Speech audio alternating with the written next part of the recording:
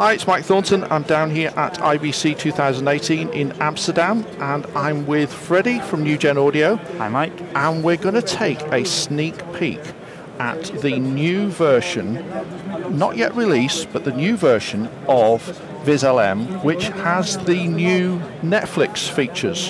That's right. So the three products that we've got on the screen here are the three elements of the Loudness Toolkit 2.8, which is due to be released later this year. So this is VisLM, ISL and LM Correct. VisLM is our loudness meter, and one of the major updates that we're including in the Loudness Toolkit 2.8 is that we do now have these Netflix presets. So we've got the Netflix Stereo and Netflix 5.1. That gives us these new loudness parameters, which you weren't able to measure before, which is the integrated Dialog loudness and the Dialog LRA.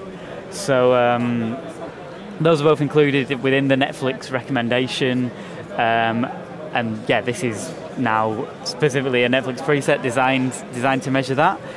And you've actually been able to not have to be a bit vague about the name of the Netflix presets. You've actually got permission to use the name. That's right. So we've spoken with Netflix. We've worked quite closely with them in terms of developing these presets. I understand that it is kind of at the moment the sort of recommended meter. So yeah, we have thankfully had the permission to actually use Netflix within the name of the preset, not had to give it some sort of clever pseudonym or anything like that. We have also introduced this possibility that you can access kind of all the other parameters at once. So previously you'd have your preset and you'd have whichever kind of loudness parameters were included with that by default. We now give you the sort of option via these tick boxes to sort of monitor really as much as you want at any given time. It can kind of get quite busy with all these sort of different measurements going on, but the basic thing is we try to keep the presets sort of as straightforward as possible. Really sort of simplify and give you a good starter for 10 for what you think we're going to need with that preset, but then we've now got the option of being able to add any of the elements, so we can actually look at Dialog loudness, the Dialog LRA, as well as full LRA and integrated loudness. That's it, exactly. So you know, if you're working on a program that you're kind of mixing for various different platforms, it means that you can now kind of monitor different parameters that are there for sort of different specifications all at the same time. The way that these work is that it measures the dialogue using the Dolby Dialog algorithm.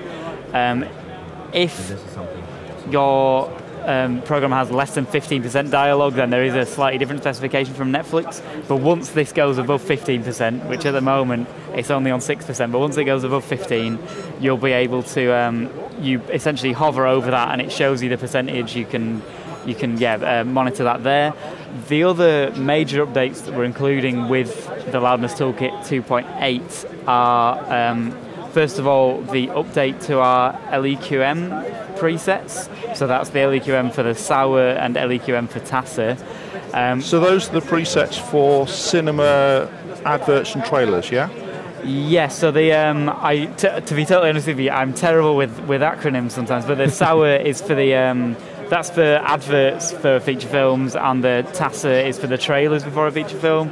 We've improved our algorithm for that, so it more closely matches the curve from the Dolby hardware meter. The other kind of final major update that we've included is the channel count. We're expanding the full Loudness Toolkit to accommodate 712 audio, so previously it just went up to 7.1. Unfortunately, I'm not able to demonstrate that on VisLM at the moment because it is, as we say, a sneak peek, and these aren't quite the public versions, but you can see here that we've got this 712 metering on ISL. So that's ISL, same as ever, still the same true peak limiting, still works in exactly the same way, but we've now got, as you can see here, this crazy number of channels. LM Correct in the same way is also going to expand to accommodate that number of channels, although it is admittedly slightly less exciting to look at.